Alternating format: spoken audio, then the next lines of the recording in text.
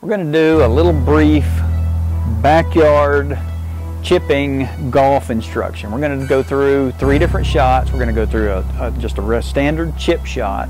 We're going to go through a pitch shot, which will be a little further, a little higher. Then we're going to go through talking about a lob shot or a flop shot, and just kind of go through the mechanics of how you do those, so that if you're like me, you don't have much time to practice your golf game, you can come out here in the backyard, you can work on the mechanics of these 3 shots, and I can guarantee you can take strokes off your score if you'll just take the time to get out in the backyard, pick you a target, and work on these 3 shots.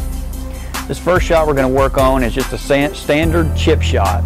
This is a shot where you're just going to brush the ball off the grass, and you're going to get the ball on the ground and rolling as quickly as possible. Square everything up, the club head goes through square.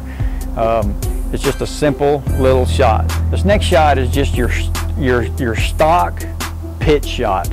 You're about twice as far away as we were on that other shot. You've got very little green to work with. You're just going to kind of get the ball up in the air. You've got a little green to work with. You've got no obstruction between you and the hole.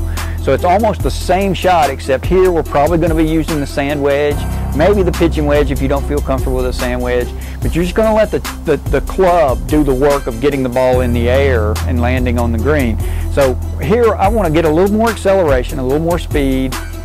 Same mechanics, but we're going to take a little divot. We're going to hit down and through the ball and move a little grass behind, in front of the ball after the strike.